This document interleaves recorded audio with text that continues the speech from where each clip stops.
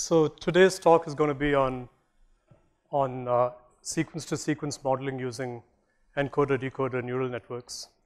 I'd like to start with just a brief personal history, if you will. I did my PhD in 1991 at Rutgers University, and at the time I was working on neural networks. Surprise, surprise, right? It's how many years ago is that? 28 years. I was working on neural networks. I would consider that the first phase of the current wave of neural networks. Probably people had been working on perceptrons and stuff even well before that. But in the 80s and 90s, neural networks was a hot area. And I was doing my PhD in neural nets. Fast forward to about 1994, 3 years after my PhD, I was working at SRI International, otherwise previously known as Stanford Research Institute in Menlo Park, California. And I was working in the area of speech recognition in a lab that was well known for their working on speech recognition. And one of the things that some of the researchers in our lab was doing was trying to use neural networks to do speech recognition. As you may know, the technology for speech recognition had been hidden Markov models, and particularly using Gaussian mixture models inside of a hidden Markov model. And what our colleagues at SRI were doing in collaboration with people at ICSI at Berkeley and IDIAP in Switzerland was to replace the Gaussian mixture model with a neural network. At that time, it didn't work very well. We got some interesting results, but it didn't beat the Gaussian mixture model system because the neural network wasn't very powerful, didn't have many layers, didn't have many nodes, and we didn't have gobs of compute power to train on thousands and thousands or tens of thousands of utterances of speech. So it was a cool idea, but really didn't work. Fast forward another 10 years perhaps, or maybe 20 years, 2015, I found myself at Google, working in the speech recognition group at Google. And by that time, Google had already gotten deep neural networks working for speech recognition and had productized the system as well. In fact, deep neural networks made their first impact in the area of speech recognition before then becoming useful for image recognition, and then the rest is history, as people would say. But the interesting thing to keep in mind is that the ideas that were being explored in 1994, 1995 by SRI, IDIAP, and ICSI were identical to the techniques that were being used in 2015 by Google, and Microsoft actually came up with the first industrial application, and then Google followed up with it. But the basic idea was the same. So the difference was that we were able to train with tens of thousands of utterances.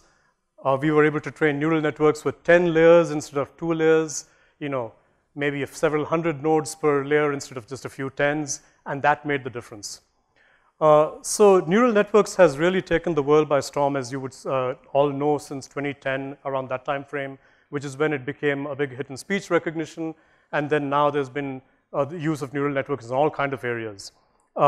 Natural language processing is one of them. And today I would be using natural language processing as an example application area, if you will, to explain this particular type of neural network model. My name is Ananth Shankar. I work today at the LinkedIn office in Sunnyvale, California, actually Mountain View, California.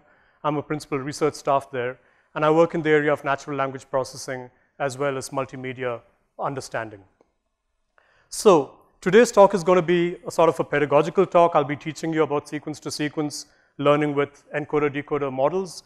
If you guys know about this, then hopefully what you will learn is maybe refresh your minds about these models, or maybe you'll learn some new ways about how to explain how these models work.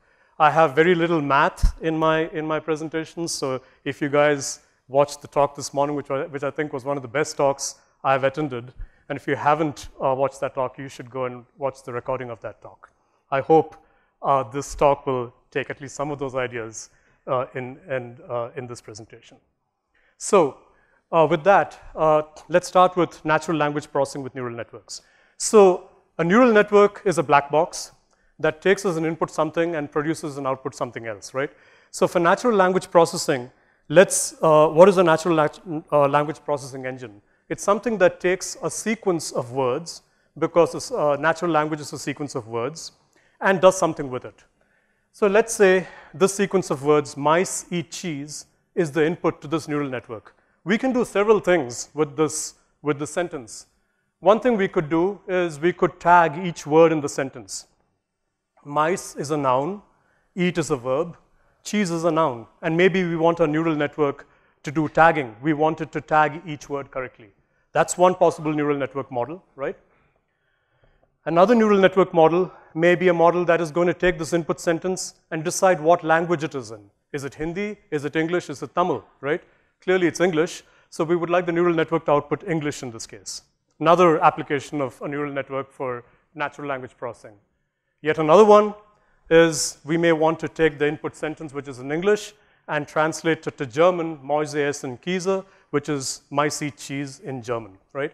So this would be a translation task. And there are several such applications one might imagine that a neural network could do.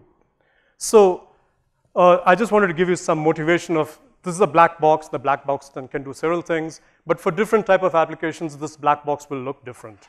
Today, our black box is going to be an encoder-decoder model. So let's start with how do we represent words. For general encoder-decoder model, you probably don't care about how you represent words. But today, because I'm taking natural language processing as an application, as an example application, it's a good idea to start with this, right? So how do we represent words? A word is, here we have three words, mice, eat, and cheese. And this is one way in which you can represent the word. This is called a one-hot encoding representation, where each component of these vectors corresponds to a vocabulary item in a vocabulary. So let's say I have a vocabulary of 100,000 words, or 1,000 words, or whatever the vocabulary size is. Each component in that vector corresponds to a specific word in the vocabulary. So in this example, my vocabulary only contains 7 words, right? Cat, cheese, money, mice, rats, eat, and horses. These are the words that my vocabulary contains. This neural network that operates on this vocabulary will not be able to do anything with any other word except the words listed over there. So if pizza was entered to this neural network, it'll say, too bad, I can't do anything with it, right? Because I don't know what this word means. So in this representation, the way we will represent each word is by simply putting a 1 in the position corresponding to that words in the component of the vector, and a 0 everywhere else. So when you want to represent mice, you have a 1 where the word mice is for the component for mice, and a 0 everywhere else. For the word cheese, we have a 1 in the second position because the second position corresponds to cheese, and so forth. Now, what's the problem with this representation? If I told you that mice eat cheese, and you know what a mouse looks like, and I'll show you a rat, and you look at the rat and you look at the mouse, and they look alike, and you can pretty much guess that if this guy eats cheese, this also probably eats cheese, right? You don't need to be told that a rat eats cheese. You can probably guess just by looking at these two animals that if I tell you a mouse eats cheese, you can also infer that the rat eats cheese as well. On the other hand, if I showed you a horse, which looks very different from a mouse, you couldn't really infer that a horse eats cheese. Maybe it does. Maybe horses do eat cheese, but you can't really tell that a horse eats cheese simply because the mouse eats cheese, right? You get the point? You can't infer this. Now, with this representation, which is the one-hot word encoding, it is a poor representation because there is no semantic power in this representation. If you look at the distance between the representation for mice, and horse, it's going to be the same distance between the representation for mice and rats. So a rat has a 1 in this position, a horse would have a 1 in this position, but the distance between these vectors is going to be the same, right? Because it's just a 1 in some position, the Hamming distance is the same. So I cannot really tell the difference between a horse and a mice. It's as close to a mouse as a rat is, and so you can't really tell if a horse is going to eat cheese or not. So that's why this representation isn't very good. Instead, what people use is what's called a word embedding. A word embedding representation gives some sort of semantics to the meaning. So we will have in each component, think of it as representing some concept like food, verb, rodent, and so forth. A mice is a food because a cat can eat a mouse, right? a mouse is a rodent. I'm using mice because plural and singular, but a mouse is a rodent. Its size is small. And so I have a 0.1 for size, a 0.8 for rodent, a 0.2 because it's the food for a rat, and so forth. Similarly, for horses, it's a very big animal, so its size is 0.9. It is a herbivore, so it's got a 0.8 over here. It's not a food for anything except perhaps a tiger, but I'm not considering tigers in my universe, right? And so you can see the horse looks very different. A rat, of course, looks very much like a mouse. It's small, it's a rodent, and so forth, right? So now, if you know that mice eat cheese, we are going to consider, do rats eat cheese? Well, we're going to say a mouse and a rat, they look very similar to each other in this space, and so yes, it's probably going to eat cheese. On the other hand, a horse and a mouse are very far apart in this space, and we cannot conclude that a horse eats cheese. So this is kind of the idea of word embeddings, right? Word embeddings give semantic power and allow you to sort of measure distances between words in a semantic space. These embeddings, of course, are learned automatically in a neural network. We don't actually have these components of a word embedding vector, mean, herbivore, rodent, food, and things like that. They're automatically learned. We just give it like a 100-dimensional vector, and the neural network automatically decides what values to give to these 100 components and automatically figures out what they might mean, right? So this was just a sort of way to explain it, but really in real life, that's not what we wouldn't have specifically these things meaning the components of these vectors. The dimensions do not have specific meanings like in this example, right? Now, how do we convert from a one-hot embedding to a word embedding? It's very simple. We just have a matrix where for each of the words in your vocabulary, the columns of this matrix represent the embeddings of that particular word. And then we have a one-hot vector over here, for example, for the word dog. And when we multiply this matrix with this vector, we will just pick out the column corresponding to the embedding for dog, and we get the representation of dog.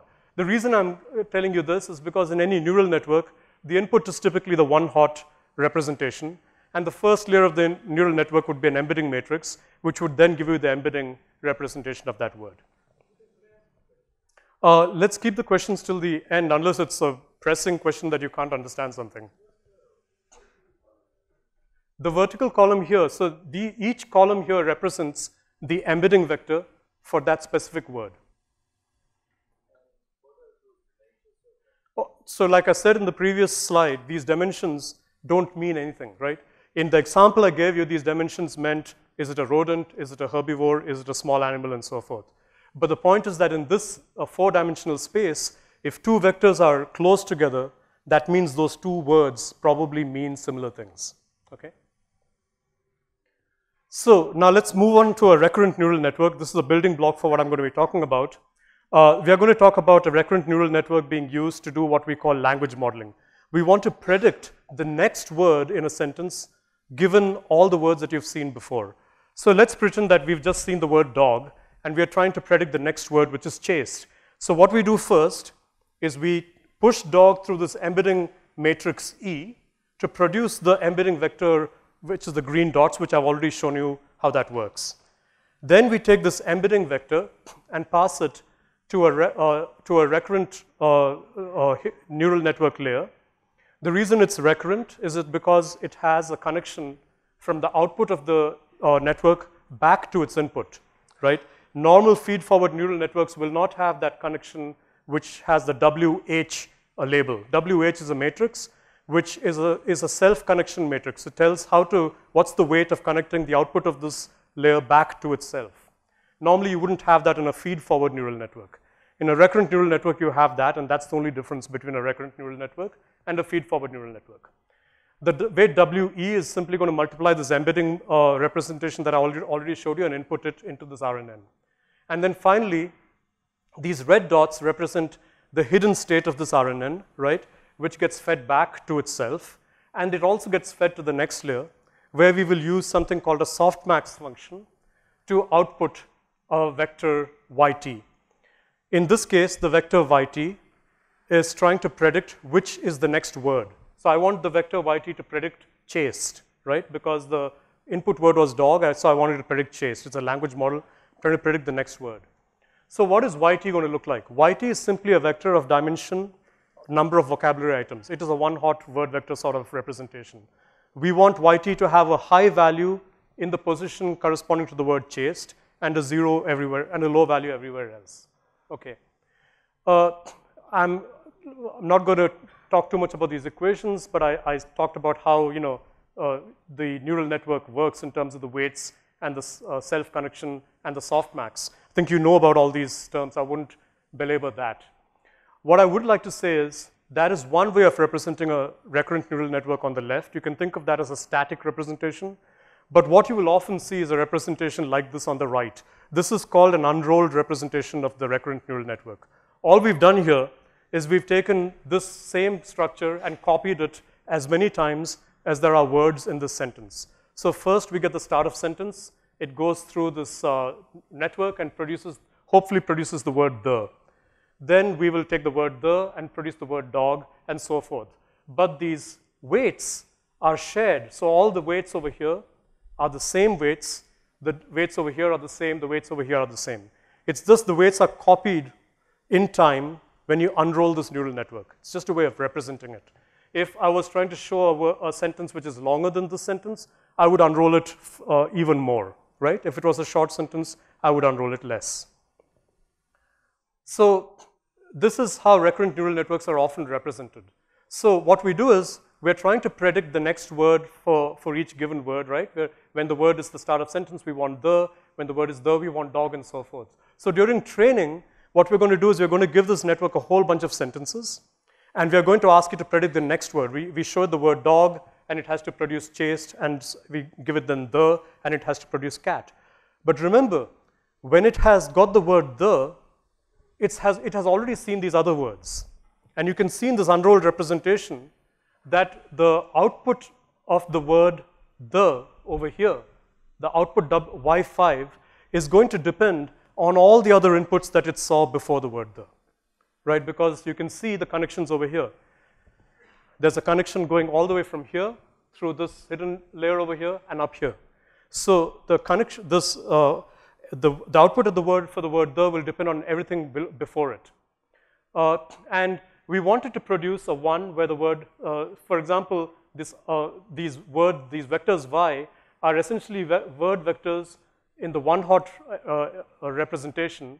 They are of size, the vocabulary size. And we wanted to, let's say, produce the word cat. Let's say I'm trying to produce this last word. We want the output of the neural network to have a 1 in this position. Maybe the neural network has a 0.4 instead of a 1. Maybe it has a 0.1, right? And there's an error between 0.4 and 1.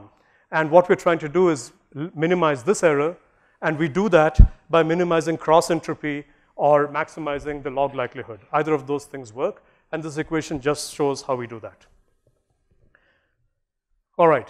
So another way of representing a recurrent neural network is this. They remove all these dots, remove the weights, and simply draw it like this. This is probably the representation that most people are familiar with. And when you look at that, at least me, when I first saw this, I said, what the hell's going on? I can't really understand this thing at all.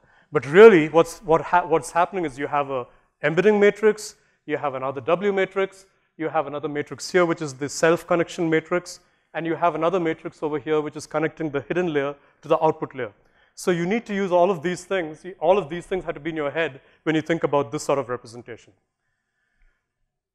And this representation over here is simply a recurrent neural network with multiple layers. It's a deep recurrent neural network. It's a deep neural network, right? So if you add depth to this neural network, then it turns out that it has more expressive power. And so people do that to get better results. So much for recurrent neural networks for language modeling. Another thing to keep in mind is an unrolled neural network is really a feed-forward neural network. And I'm going to try to explain that over here. So I'm just going to take this picture that we had before, this one on the right, and show you and draw it in a different way. So let's start with this. It looks like I'm just going to draw it like this. Remember, I have these weight vectors, these weight matrices. I'm going to draw all these weight matrices. And that picture is identical to this. You have H0 and X1 coming in, and you have H1 and Y1 coming out, right? So I'm just drawing it over here like that. Now the next step is to connect we're unrolling it in time, so that's time number 2. And what you're doing there is we're going to connect it this way. It's exactly the same picture, I'm simply drawing it in a different manner, right? You can see this block and this block look the same. It's just a little longer because I decided to put this X over here instead of over here, all right? And then in time 3, it looks like that over there. Over here, it looks like this. This one, all of us can recognize is a feed-forward neural network. Maybe you could recognize it there too, but it's not so obvious as this picture, right? So this is a feed-forward neural network. Everything is going from the bottom to the top. And this feed-forward neural network has 3 layers, as you can see, right? It corresponds, each layer in this feed-forward neural network corresponds to a position in time in the unrolled recurrent neural network, okay?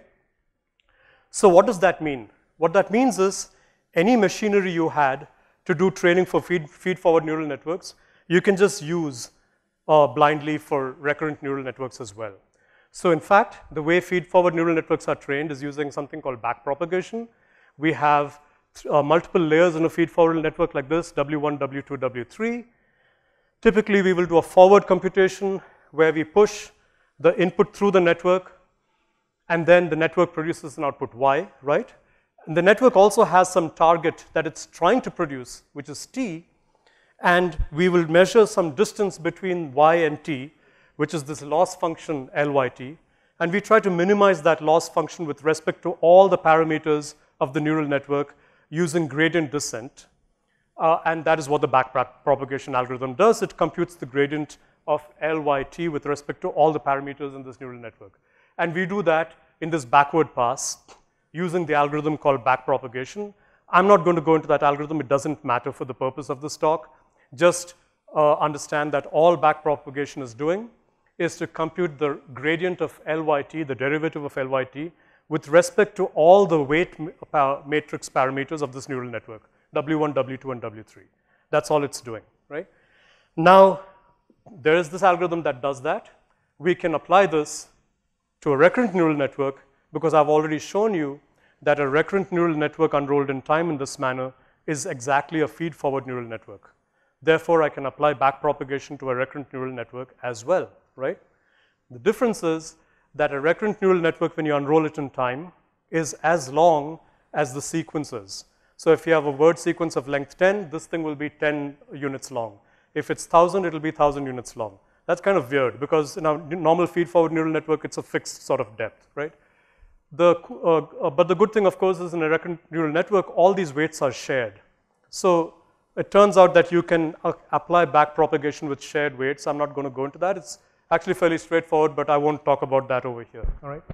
The point is that it is a feed-forward neural network, and so you can apply it. So what happens is now in the forward pass, it looks like this. We're going to start over there and go all the way down here, producing outputs and hidden states and blah, blah, blah, just like I showed you in the first few slides. We get an input. It produces a hidden representation. It produces an output. That hidden representation goes to the next step. We get another input, another hidden representation, and so forth. So this is what happens in the forward pass. If I drew this as a feed-forward neural network, this would have been going from bottom to top like in my previous slide. And then we have a backward pass, which is backpropagation, where we compute the derivative of the loss with respect to all the parameters of this neural network. But remember, this neural network has only 3 parameters. It has a weight matrix here, a weight matrix here, and a weight matrix here. They are just copied in time in this neural network, right? Now, it turns out that if you do this, it's kind of not very good because this neural network is very deep. If you convert this into a feed-forward neural network, it will be a very deep neural network. And as you may know, when you have a very deep neural network and you apply backpropagation to that, you will have the problem of vanishing gradients or exploding gradients. I'm not going to go into the details as to why that happens, but it happens. And you can read about it or we can talk about it offline, right? So it is not a good idea to train a very deep neural network with backprop because you will have this problem of vanishing gradients. So instead, what we do for recurrent neural networks is we do something called truncated backpropagation in time, where we do the forward propagation only for a few steps, and then we do the backward propagation only for that many steps. Then we continue the forward propagation, maintaining the history of the first 3 steps, and we do backpropagation only for 3 steps. So the backpropagation is only done in this case for 3 steps at a time. In other words, we're only backpropagating 3 layers in my feed-forward neural network, therefore taking care of this problem of vanishing gradients. So that's how recurrent neural networks are trained, all right? Now that we have a handle of what a recurrent neural network looks like, let's see how we're going to use this in NLP. By the way, what time when does the talk finish? 11:30, 20 minutes, okay. So these are the various different methods in which we can use a recurrent neural network. One is for language modeling, as I already said. This is called many-to-many mapping because you have many inputs. We have 3 words in the input and 3 words going out. Another case is machine translation, which is also 3 words coming in and 3 words coming out. But in translation, you may have 3 words coming in and 5 words coming out as well, right? So this is called many-to-many. You can also have many-to-one, where you have a sentence and you're trying to classify the language, right? So the output is only one output. It's which language is it? Or you could have image description, where one-to-many is image description example, where you have a image, a picture as the input to this neural network, but the output of the neural network is a sequence of words describing what this picture is. In fact, there is a lot of work going on, and we're doing some of this at work in LinkedIn as well, to try to describe images using neural networks. You can look at this picture and say, this is a picture of mice eating cheese. The network can actually produce this. And there are many papers that describe how to do this. In one paper is called Show, Attend, and Tell, I think, yeah. So, which will actually tell you how to do this, right? So this is a one-to-many sort of application. Now, let's think of the application for translation. In this case, I'm going to take a little more complicated example, the black cat drank milk, which is 5 words, and the equivalent French is le chat noir a bout de lait, which is 7 words, right? Now, there's a problem here. So far, from what we could see in our recurrent neural network, it's not easy to produce 7 words when you have 5 words coming in. We had 1 word coming out from each of those input words, so it's like 1-to-1, right? In other words, you have many-to-many, but the sequence length was the same. How do we handle something like this? So we need a different sort of model to handle this, which is called the encoder-decoder model. So in the encoder-decoder model, we are going to use a recurrent neural network. It's going to look slightly different. We're not going to care about an output from this recurrent neural network. We just have the words coming in and each word being converted to a hidden representation, the hidden representation going to the next word and so on, right? But this picture you've already seen, what a recurrent neural network looks like. So we have a recurrent neural network for the encoder part of the neural net, and in this case, it's taking the black cat drank milk and trying to encode it. And the way it encodes it is it forms these hidden representations H1, H2 through H7, and it does some function on H1, H2 to H7 and produces one vector. We need to produce one vector because it's hard to, we need a fixed dimensional vector to represent something. If a word is like if a sentence is 10 words long versus 3 words long, I can't have a 10-dimensional vector for that and the 3-dimensional vector for this, because you can't compare these vectors in any space. They're in a different space. So we need them to be in the same dimensional space. So what we do is we take this hidden representations H1 through H7, which are all in a fixed dimensional space, and convert that to another hidden representation by doing some function f. The most common function is simply to pick H7. That makes sense, right? Because by the time we've reached this point, this neural network has consumed all these other words. So presumably H7 would have some representation of not just milk, but also all these other words before it. So that's what the encoder does. It basically takes the input and converts it to a representation. Then there's a decoder, which again looks like a recurrent neural network. We've already looked at recurrent neural networks before. This guy is actually a standard language model. It takes the input, produces a word, that word comes into the next point, produces another word. It takes that previous word and produces another word and so forth. This is exactly the sort of language model that I already showed you before. Okay, so we have these two components, and now we simply connect these components in this manner. This language model, which is the French decoder, takes as an input the representation that the encoder produced.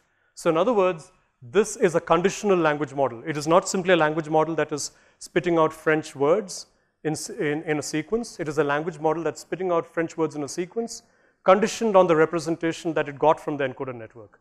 If I did not have this connection, this language model could be trained on a whole bunch of French data, and it'll produce French sentences, right?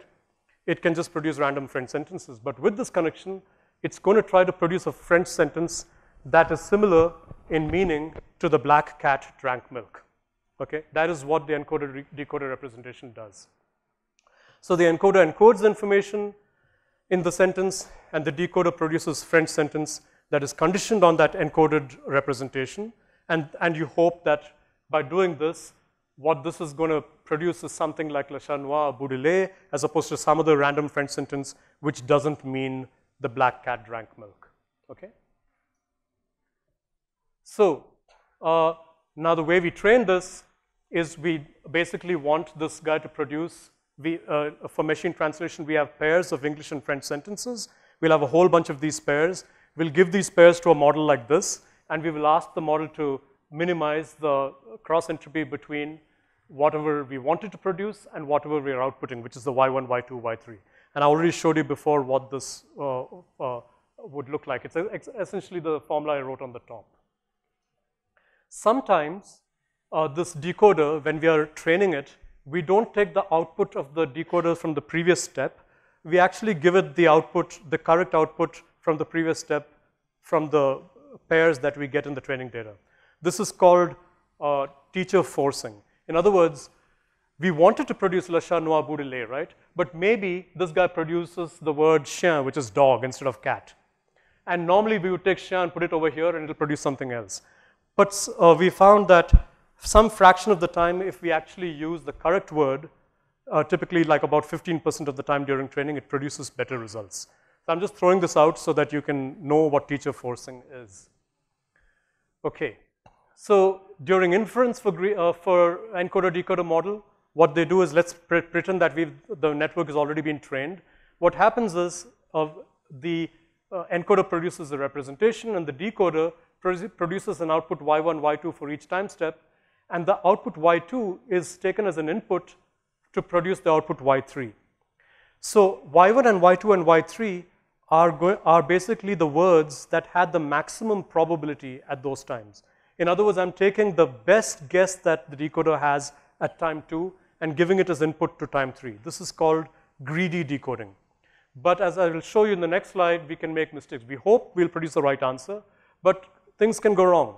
Supposing instead of le chat, which is the cat, I produced le chien, which is the dog, right?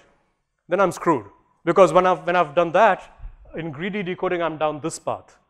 And I cannot produce any other sentence except le chien something. So it's going to be the dog drank milk. It cannot be the cat drank milk at that point, because you removed that option when you do greedy decoding. So instead, what people do is they use beam search, where at every point in time, we keep the best k possible outputs.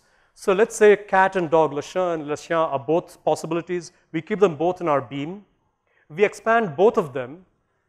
Che becomes noir, and we have two paths going from the chien path as well. But we expand both of them, and at each point in time, we only keep the best k, in this case k equal to 2, possibilities. And we keep doing this. At some point, we will get an end of sentence output as well, because the neural network can also output end of sentence. When it outputs end of sentence, we stop, because that's the end of the sentence. We will keep doing this till we get some number of end of sentence hypotheses, maybe 3 in this example. These have one here, and one here.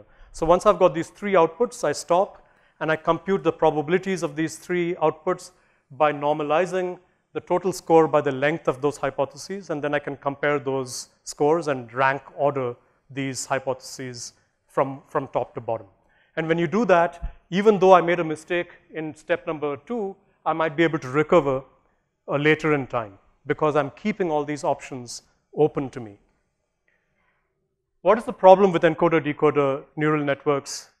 The big problem here is that the encoder doesn't depend on the time. So when each decoder time step, when I'm producing the output for each point in time in the decoder, I only have that representation for the entire input sentence. The black cat drank milk is represented as a point in some n-dimensional space.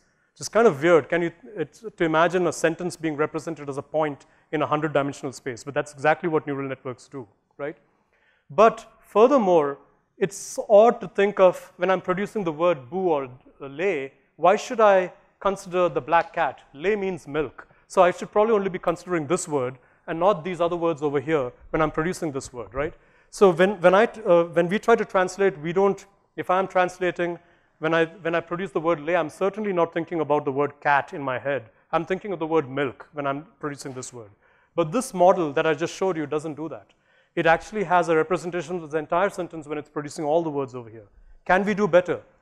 Yes, we can, and the approach is attention. So the attention model allows you to do this in a much nicer way. And this is simply the encoder-decoder model that we already had. I've just copied it. And I'm going to show you how attention works by removing this portion. We're going to remove the way that we're computing the encoder representation and do it slightly differently. Here what we will do is for each decoder hidden state S1, S1, S2, S3, so I'm only looking at S1 over here, I'm going to try to see how close is S1 to the encoder representation at time step 1. So how close is S1 to H1? There's some function S, which is this function that I'm going to use. S is often a dot product. It can be something else, blah, blah, blah, right? Let's think of S maybe as a dot product. It's trying to see how close is S1 to H1. S1 and H1 are both vectors, hidden representations of the decoder and the encoder. Okay, how close is S1 to H2? How close is S1 to H3? And so forth. So these things, S11, S12, S13 are scalars which are going to tell me how close are these things to each other. Now that I know this, I can then take these similarities and use that in a softmax function to basically, all I'm going to do is I'm going to take these similarity scores and make them into probabilities. A softmax is going to take them and make them into probabilities, so they will sum to 1. So what happens is, let's say that in this case, the word the is the word that is closest to S1. So we would have S12 have the maximum dot product, and when you go through the softmax, it has the maximum value over there. These orange bars all sum up to 1 because we have put them through a softmax. So what we've seen here is, by doing this representation, when I'm producing the word Y1 in the decoder, I'm going to be using this over here. I'm going to take this softmax representation, which is this alpha i's, that's the orange bars, and I'm going to multiply these alpha i's by these hidden representations h's. So rather than simply taking H7, which is what I was doing before, I'm going to take each of the h's, H1, H2, and H3, multiply that by my guess as to how close, how much should I weight H1, how much should I weight H2. So in this case, I want to weight H2 a lot when I'm producing the word le, right? And when I'm producing the word sh, I want to weight H3 and H4 more than other of the hidden representations. So this is more powerful. When I'm producing the word sh, which is cat, I'm looking at the representation H3 and H4, which is for black cat, as opposed to the entire representation, which was H7. And we do this over and over for all the words, right? So this is what attention is. Attention is simply a mechanism that lets the neural network focus its attention on some parts of the input when it's producing the output. Types of attention, the different ways in which we compute this similarity function S, right? One approach is to use a dot product, H dot S, in which case the encoder and the decoder hidden vectors have to be of the same dimension. They may not be, because you can always say my decoder hidden representation size is different than the encoder, in which case you couldn't use the dot product. But then you could use a multiplicative approach where this can be a rectangular matrix and you will still get a scalar as an output. Or you could use what is called an additive approach, which is simply a neural network that takes the concatenation of the encoder and the decoder hidden representations, which could be of different sizes, and push them through a neural network and get a scalar on the output. Many different ways in which you can do this. It's not critical which way you use, really, okay? The most important thing here is that these are parameterized functions except the dot product. And so when you put this into a neural network and you learn this end-to-end, all the parameters of the neural network, including the weights of these attention layers will also be learned. All right. Now this I took from a paper, the first paper that talked about using attention for machine translation, and you can see that it works actually very nicely. If you see here, the sentence on the top, we're trying to translate from English to French. The English sentence is, the agreement on the European Economic Area was signed in August 1992, right? I don't know French. I could say that one sentence that I was saying before, but I can't say this, so I'm not going to try. But the interesting thing to note over here is that Économique Européenne is in the opposite order of European economic, right? And that happens a lot in machine translation. Sometimes word order in one language is different in the other language. Sometimes the word that comes in the first part of the sentence appears in the last part of the sentence in the target language. All these things can happen. And attention very nicely shows you what's going on, right? So when I'm producing the word économique, this model is actually focusing its attention on economic, which comes after European. But when I'm producing European, I'm focusing on European over here. So you don't see this, if it was linear, like, you know, all the words, and if it was, you know, the cat chased the dog, and in the other language, the words appeared in the same order, this would simply be a straight line, right, the attention. But you can see that attention allows you to focus your attention on the right part of the input to produce the specific output. This is the cool thing about attention models. So what are some applications of attention? We have machine translation, text, we're done? Okay. It's 3 more minutes, okay. I'll try to do this fast. So we have machine translation, text summarization, related search, query search. These are different applications one can use for encoder-decoder models. I wanted to close with an application that we are actually using this for at LinkedIn. So at LinkedIn, if you go and type in a query like machine learning engineer, after you get all your search results, you get a bunch of other search suggestions. People also searched for data scientist, data engineer, software engineer, and so forth. So we're using the exact model that I just described over here, the encoder-decoder model with attention to produce these. What we do is, to produce our training data, we take reformulated queries from sessions. In other words, somebody types a query, they don't get the result they like, they type another query, they get the result they like, they click the result. And when that happens, we get this pair of queries, the original query and the reformulated query, because the result was clicked. We take these pairs and we look for all pairs where at least one word was in common, because sometimes you might type something and type something completely different, right? So we have to sort of play with the data. You might have heard in many talks that getting the data right is like 90% of the task, right? So you have to play with the data right to get your training pairs correct. So we try to keep at least one word in common. We found that these are the types of things people do. Sometimes they type this query ABC and then throw out the word B. That's called a relaxation. Sometimes they expand, they type AC, and the second query would be ABC, and sometimes they do something more complicated. We found that this relaxation is the easiest for the model to produce. It's easy for the model to throw out a word, and we found that if we included those sentences in our training corpus, our model would often just produce relaxed outputs. So we removed those from our training corpus. We tried this for English and German, 10 million pairs in English, 1 million pairs in German. Our model was a 2-layer LSTM model that I just showed you with a hidden unit size of 128. We used a multiplicative attention mechanism, and our results were as follows. Our baseline results was simply based upon a lookup. We'll just look up frequent pairs for given queries from past history. In other words, this model cannot generalize to new queries, right? And we tried this encoder-decoder model, and we saw that we got an 80% increase in queries that got suggested queries. We got a 26% improvement in click-through rate on the search results, and we got a 1% increase in total job application rate, because people look for jobs, and if they get the right job, they may apply for it, and that's a good thing for us at LinkedIn. We measure how job application rate is a metric of success. So, and similarly for German also, we got a 3.2% increase in successful search results. So just a real-world example of how encoder-decoder models with attention has actually helped in LinkedIn. These models have also been used for speech recognition at Google and other places. Today, Google's embedded speech recognition system that's used in the phone actually uses an encoder-decoder model like I just described. So in summary, it's a very powerful approach. There's many applications. But going forward, I think there's many new techniques like BERT and transformers that have come into play that I think you should be more familiar with. It's still a good idea to know about encoder-decoder models with attention because the components of this model are used in all these other models as well. Thanks. I think I went a little over time, but thanks so much for your attention.